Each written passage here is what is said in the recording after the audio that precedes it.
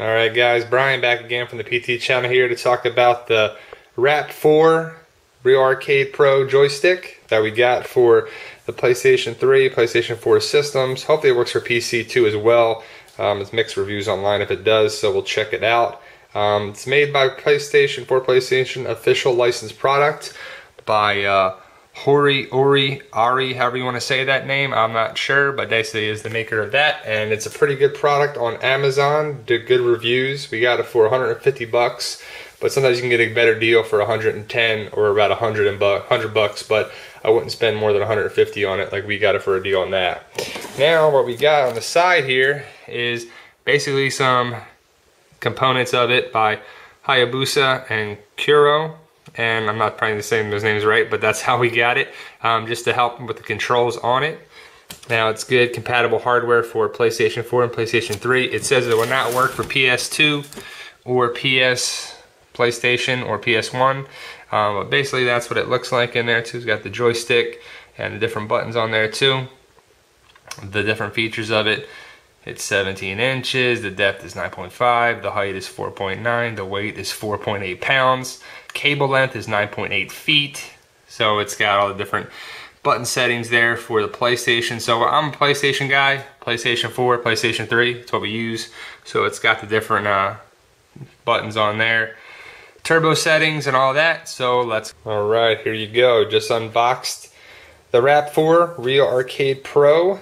And here it is. You got this wrapped in the bag there, and it's supported by the eggshell crate type of things there. And that's basically, you get that in there, wrapped in that, and this instruction manual for what to do with it. But pretty sure it's controller. Best you plug it in. And here is the port on there. It's got the USB cable. It's not a wireless controller, of course, but it is the USB on the end of it. So very important to check that cable in there too, so they got it wrapped up. So it goes in there, pretty cool. Got the joystick, got the buttons, got that. So it's all set. If you can see, it's got the X, the O, the square, the triangle, R1, R2, L2, L1, options. And then on the side, it's got a different button as well. It has the share button. It's got the different settings there. Got the PlayStation login button. That's probably the start button there. It's got L3, R3, and then the turbo there. You might not be able to see, so let's see if we can turn it. Sorry right there. So yeah, if you can see, that's the share button. Different panel sequences there, the options button or whatever. The TP, we'll see what we can mess with that. L3, PlayStation button, R3, and the turbo setting there too. It's got the grip pads on the bottom, so it helps grab a little bit better on there.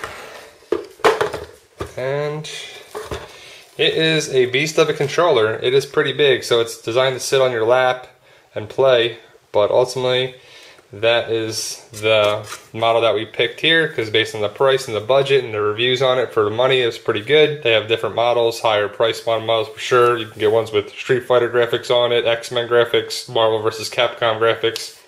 Went the nice, cool black, regular look for it. It's like I said, it was $149 on Amazon. You can get better deals on that at different times, but we used our Amazon gift cards for Christmas for it. And this is the unboxing of the Wrap 4. Alright guys, as always, like, share, subscribe, and as always, thank you.